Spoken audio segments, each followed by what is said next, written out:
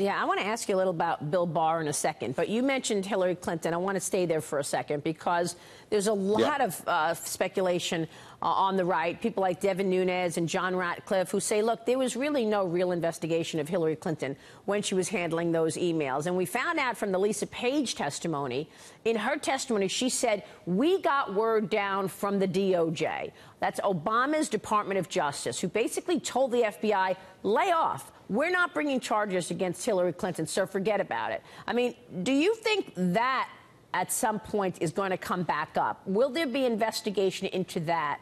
And the fact that there were a lot of lies to Congress, by the way, a felony. There was the deletion of emails. There was a whole host of stuff that came out during that investigation, whether it was or not. And the FBI wanted to charge her with gross negligence, but the DOJ said no. Yeah, there really needs to be a full airing of all this. I'm not saying criminal charges need to be brought. I'm not saying lock her up. I'm saying let's get to the bottom of all this, because I don't think we did. And it does appear, I think here's what I would say. There's probable cause to believe, Maria, that there was a thumb on the scales, a signal being sent, and maybe it was a more direct signal than we may have even realized. We're not going to charge the person who we think is going to be our boss, the next president of the United States. So let's not forget that. Hillary was in a very special place, right? She was going to be, presumptively, the president of the United States, and the FBI, at least the FBI leadership, was not interested in investigating the boss, and certainly the Obama Justice Department would not have been particularly sympathetic with the idea, why don't we bring criminal charges against the next president of the United States before she becomes president? Of course, all that was totally cockeyed and wrong. But we need a rule of law system, and we need accountability. That's what this whole special counsel apparatus, as you know, is all about. Are we going to get it now with the new Attorney General, Ken? Tell me what you know about William Barr and where you think he'll go now. I served with Bill Barr, and then I served under Bill Barr when he was Attorney General under President Bush 41.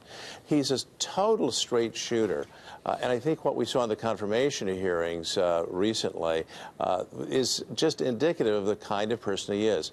He's a lawyer's lawyer, and he's not going to be intimidated by anyone.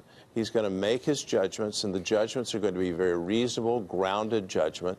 And he's a courageous person who knows his job as the Justice Department head and the chief law enforcement officer in the United States is to be and to set an example of total integrity and faithfulness to the law. And that's the way he is. He's a stand-up guy, as I say.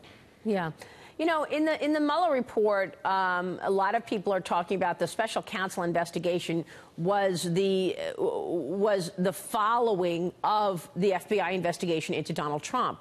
And so, you know, you can make the case that, well, like Devin Nunes will say, the special counsel investigation should never have started because the FBI investigation into Donald Trump did not have a predicate. We still don't understand why they started it, other than they just wanted to take down their political enemy and a duly elected president. So what about that in terms of the special counsel's investigation?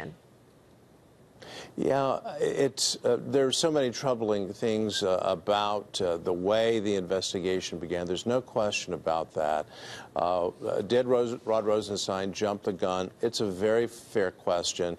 Was he spooked by the firing of Jim Comey and so on and so forth? But you know what? The good news is it's over. And the special counsel has determined that no further criminal charges should be brought. So I think we can say, even if it should never have been launched in terms of collusion, there were important accomplishments of the investigation, as we know, including, I don't wish him ill, but Paul Manafort needed to be brought to the bar of justice. And as you've said on your program, people shouldn't be lying to Congress, and they shouldn't be lying to the FBI. So I think we've relearned some hard lessons in this whole process, and so we can say this is now part of history. I do think, by the way, I was quite critical of some of the people around Bob Mueller and the idea that Rudy Giuliani articulated, the 13 angry Democrats. I wouldn't go that far. But that having been said, we were criticized years ago as being essentially a Republican witch hunt right into Bill Clinton. It wasn't. It was an unfair charge. But I took remedial measures, including bringing very quickly the legendary Sam Dash of Watergate fame, a prominent Democrat, onto our investigation. Yeah. And by the way, he read and approved every single word of the referral. Wow. That was a check and a balance that Congress knew. Well, look, you know what, Ken, you did an incredible job. Thank you for your leadership and all that you do. Ken Starr, thank you for joining us. We appreciate it. And that'll do it for this week's Insiders. I'm Maria Bartiromo. Catch me Monday through Friday on Mornings with Maria on the Fox Business Network. And then each weekend on Fox News Channel for Sunday Morning Futures, live at 10 a.m. every Sunday. And also anytime right here on demand on Fox Nation. I'll see you again next time.